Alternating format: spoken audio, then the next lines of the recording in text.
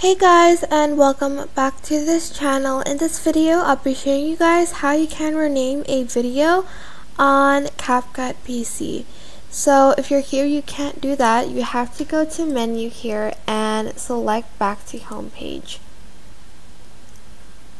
Once it's loaded, you're just going to right click and select rename here, and then you're just going to rename your project. You can also do it by selecting these three dots and selecting rename and renaming it, as you can see.